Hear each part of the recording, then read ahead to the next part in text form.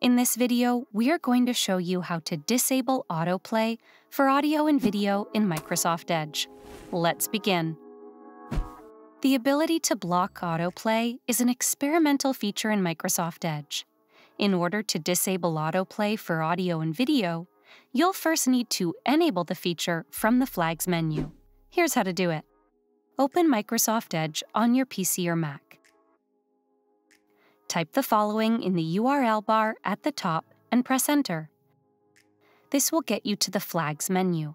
Now type Autoplay in the search bar at the top. Under the Available tab, you'll see the Show Block option in Autoplay Settings flag. Click the drop-down menu next to it and select Enabled.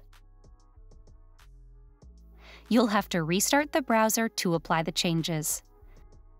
Click the Restart button in the bottom right corner to do so.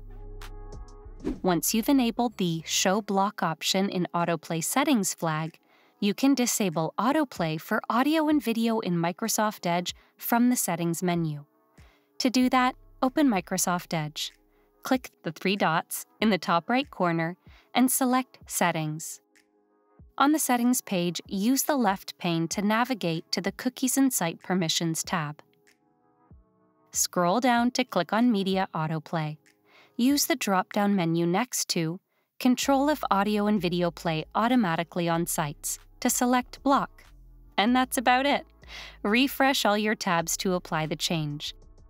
For more tech tips and tricks, subscribe to Guiding Tech and discover one of these videos handpicked just for you.